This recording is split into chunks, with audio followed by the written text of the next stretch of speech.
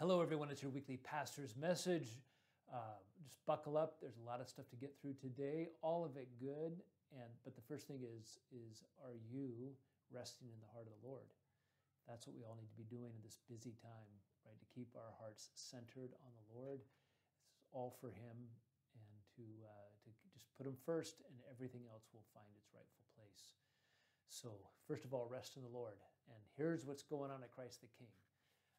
First of all, we got Alpha. We're on the cusp of our first Alpha experience. Our team has been hard at work.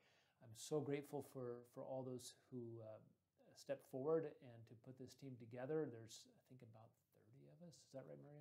Yeah, about 30 of us on this team. Table leaders, hospitality, registration, speakers, and all that. Yeah, because we're not going with videos in our Alpha experience. We're going to have live speakers of people from our own community sharing the Lord with us. So sign up. We are, I think, over 100 people registered now, but we can go to 150 some, and we'd love to fill the parish center with your beautiful faces. So sign up here, and that can be done online. In the back of church, there's Alpha invites. You can use the QR code to find it. You can take a couple of those invites, invite your spouse, invite a family member, invite your neighbor. To come and to join us for this awesome experience. So Alpha is upon us, and we want everybody there. Also, our school year is underway. It is so beautiful. I love going over to our school. I'm teaching the Path of Wisdom philosophy class today, and I had one of my sixth graders. I have all the sixth graders right now, and one of them walked up and he was putting his book away, and he looked at me and he says, "I love this class." Yes. Teaching them about Socrates, Plato, Aristotle, asking the hard questions, giving reasons, having a dialogue, all that kind of stuff that is so missing in our society today, in our culture. So we're hard at it, and I hope to share some news as well. It looks like we're getting some of our test scores back at the beginning of the year, and we're finding out what happens when you do Catholic liberal education is that the kids don't forget their stuff over the summertime. They come back, there's a lot of retention. And I think that our test scores are showing that. So just another reasons why we do Catholic liberal education. Some of you have asked me, and have seen it, is we have CTK wear, sweatshirts, T-shirts, long sleeve shirts, stuff with our logo on, our beautiful logo, and that's available to everyone, not just school families and students and whatnot, but everyone, including especially parishioners. And so it's real easy to do. We're going to put something in the bulletin, but it's on. You can order it online at any time, directly from landsend.com. That's one of our vendors that has our stuff, as well as globalschoolwear.com. And there's Christ the King under that, because there's lots of schools that use these companies. But our stuff is there, so you can go on, order it online, wear it around, wear it proud of CTK.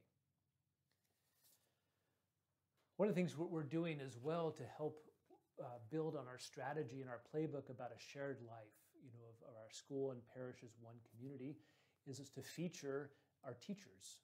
That I think everybody in the parish should know who our teachers are, what they're about. And each week we are featuring one of our teachers. We'll be featuring that in the bulletin, as well as in the family email of the school and on our social media. But we started one last week and then this week. So we have our pre-K teacher, Mrs. Keoli, and she's been with us here at Christ the King for 2 years. She has 20 years experience in Catholic education.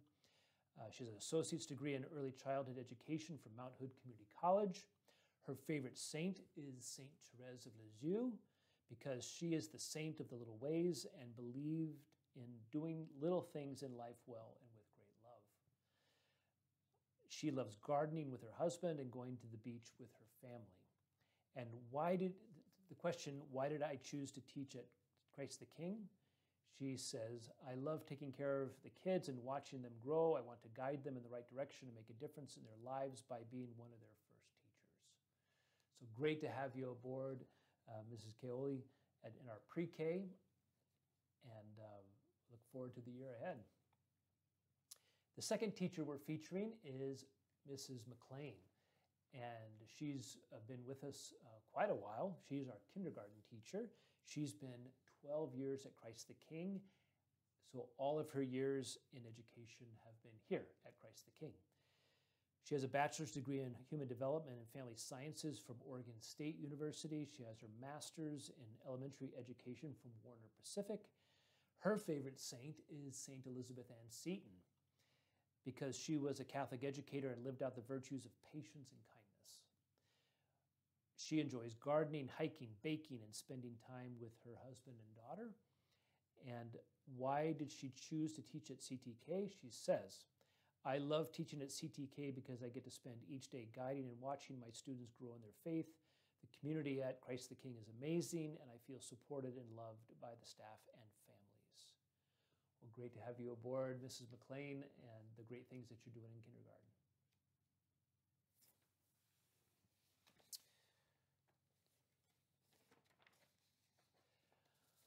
The virtue we're working with this week, again, is fortitude.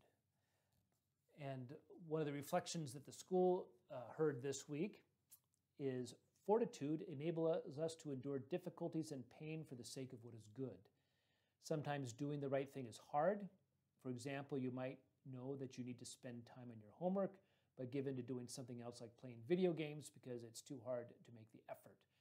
Fortitude helps us to do what we know we should do. And there's a little prayer we should pray. Dear Jesus, I know that you made me to be a virtuous person who joyfully does the right thing, but sometimes I give in even when I know what I should do. Help me to practice fortitude and to stick to my good resolutions. Amen. So let's pray for and exercise that virtue of fortitude.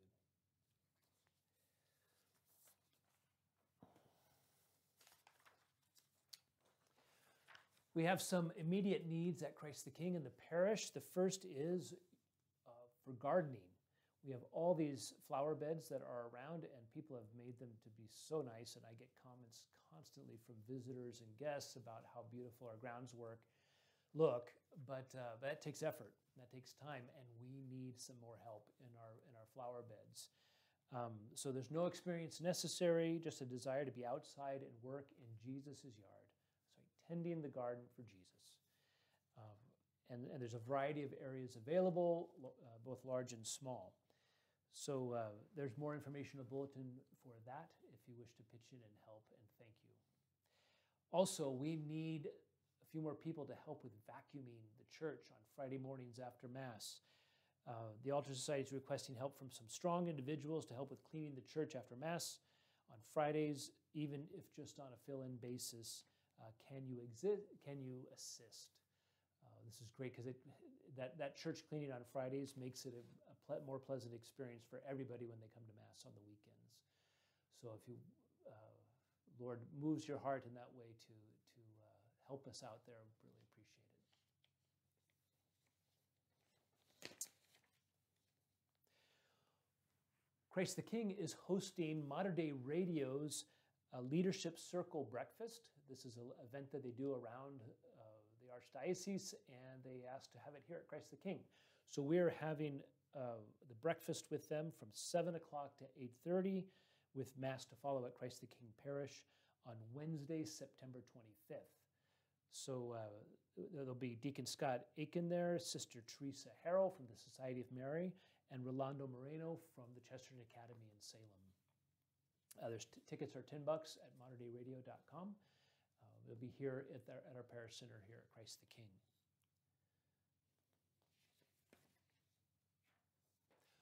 We have back to school night coming up. That's going to be Wednesday, September 18th here in the parish center.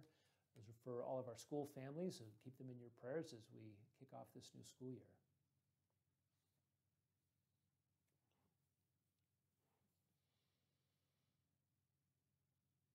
As you know, we host the Encounter School of Ministry here in the Portland area at Christ the King, and there's some more chances to try the Encounter experience. We had the summer intensive this summer, but it's open to come to the first 3 classes of the year to learn to live the supernatural lifestyle. That's Thursday, September 19th, as well as Thursday, September 26th. So there's more information in the bulletin.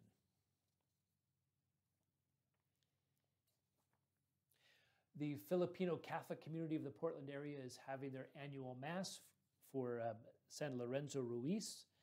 And this is the 28th celebration of his feast day. It's going to be here at Christ the King on Sunday, September 29th at 4 o'clock. There'll be Mass at 4 o'clock in the afternoon, followed by the dinner in the parish center.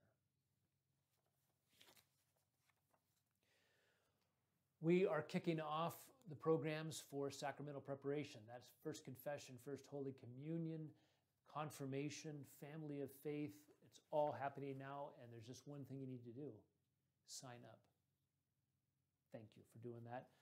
And we have some really exciting stuff this year, and we've kind of retooled some things, rearranged some things to make it have an even bigger impact on families.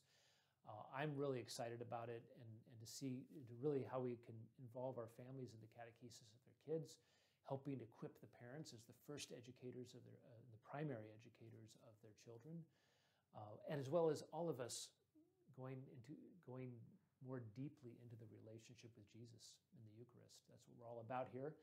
And so there's information in the bulletin for any of those programs and to sign up, and especially if you haven't tried Family of Faith yet.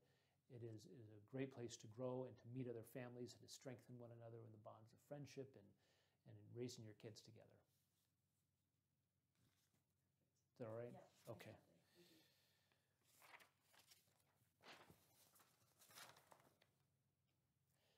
And then finally, just to give you an update on a couple things, we are in the process of moving ahead with our HVAC in the church. Hunter Davison was out here today. They were mapping the layout of the wiring for the new units. Hopefully those units will be dropping here in late September, and hopefully PGE is coming through with hooking us up. But we've been having inspections and stuff as the work has progressed. So thank you for your patience, and keep praying for a successful completion of that project. Hope to have the air conditioning ready just in time for winter, so don't worry. No, but really, that's also our heat as well. So we want to have all the controls. Remember, our old system, the controls we were locked out of them because of the software. So we were flying blind. So hopefully this year will be new units and be able to adjust the heat as we wish. The other thing too is just to give you an update on our church beautification project. This is our team that's been meeting to discuss and talk through a renovation of the interior of our church, of bringing in some more sacred art, of bringing a real sense. You've heard the why before of why we're doing this. So where we are right now is that we have Cecilia Becker, who's an architect and grew up in our parish, daughter of Deacon Will and Teresa Becker. She has rendered the interior of the church in a 3D digital model called Revit, and it is a very, very fun and cool piece of software. You can spin the church around, you can zoom in, zoom out, you can be in any sort of position of angle of looking at different parts of the church. And that's going to really help us going forward when we start to come up with ideas about what to do, and then we can show people can get an actual visual of what it would look like. So our next meeting is scheduled for mid-October, and that's where we hope to get some consensus on any adjustments to the layout of the church architecturally before we start looking at the art. And so, and again, if you have input for that, please let me know. Send me an email, share your idea at Coffee and Donuts. But again, this is just to help up our game in our church and putting Jesus in the Eucharist as the very first thing.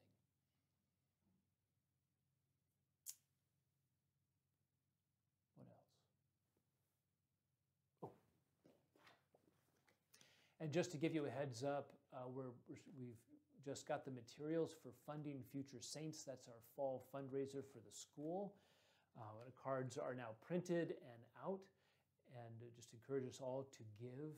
Again, this is helping for our tuition assistance and well as our endowment. These funds are matched by the Weston Foundation. to help keep the financial stability of our school and really to be able to offer tuition assistance to those who need it so that they can have a Catholic education here at Christ the King, especially for our parishioners. So thank you for your generosity, and please come to the breakfast. It's going to be Thursday, November 14th. We're going to have Mass and then our program at noon in the Parish Center. And may the blessing of Almighty God, the Father, the Son, and the Holy Spirit come down on you and remain with you forever. Amen. God bless you. We'll see you around.